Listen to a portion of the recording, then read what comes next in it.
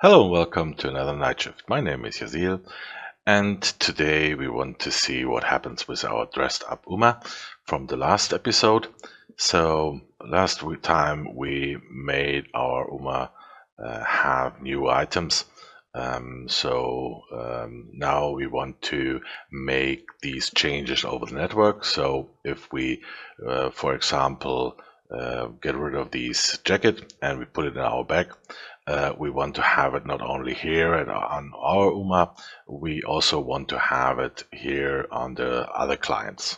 So everybody knows which or how our UMA looks, and that's the goal for today. Yeah, well, let's get started. Here in our yconst script, we just add a new tag and a new subject. So I have here the world update tag, which is number 9, and the update UMA subject for manipulating the UMA. After that, we just send our stuff, and that we do with or in the UMA add UMA item script we generated the last time or in the last video. So here we're using the Darkrift namespace, and here in the private variables we add the private variable player and call that underscore my p or my player or whatever you have there. Here in the player ready function, we had the my player already. You had something like, or you have something like player there. So just get rid of the players, that we just have the variable from on top here and not from the private inside here. The rest should be just the same after that,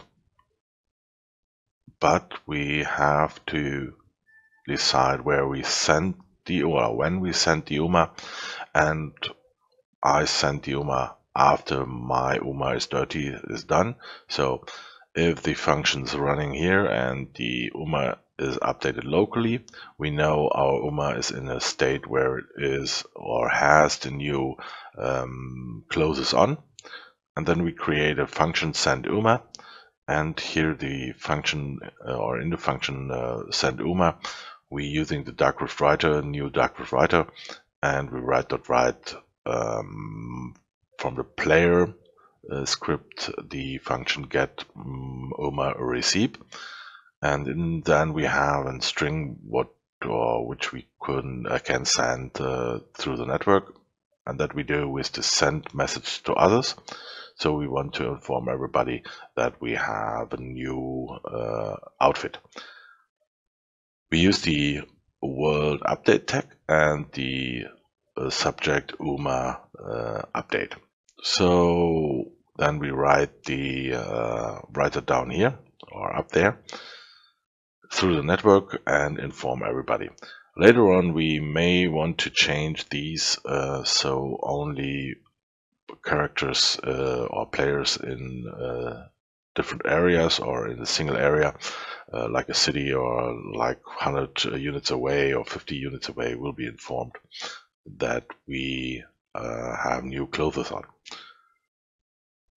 So since we send that through the network, we have to go in our player others script, and in the player others, which runs on every player or every other player UMA, we going here for the received data, and here you see we looked if the sender ID, which we get in the function send to others, is equal to the network ID, and if it's the case, we do some stuff, and here we add the tag world update tag, and if it's the case, we look if it's the UMA update or the update UMA subject, and then we just use the Darkrift reader and read the string out of the stream we receive.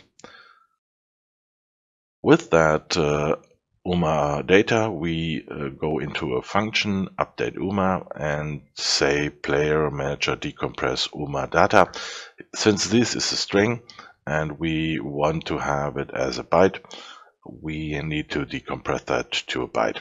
And that we do, or that we use in a function update UMA. Here's the byte. And we can generate an UMA text receipt, call it receipt or whatever you like, and create a scriptable object, create instance UMA text receipt. Then we set the bytes from the receipt to our UMA data bytes we got out from the network. And after that, we say to our UMA dynamic avatar .load that we want to use this receipt. After that, we just destroy that so it's not longer in the memory. That's all you need to update your UMA through the network. Of course, I know that every time we run through and change an item, we will send our new stuff through the network. But since you normally when you're in the game only change one item at a time, it's not a big deal. On the beginning, when somebody logs on, of course, you get 5 or 6 messages from these. So you could change something here in these routine, but I think it's not very hard if there is a couple more on the beginning, since we wait anyway 5 seconds for the UMA is generated anyway. I hope you liked it, and if you did, just hit the like button, and if you liked it even more, just subscribe to my channel. I would be more than happy to see the number going up. Thank you for watching my videos, and happy night shift. See you soon.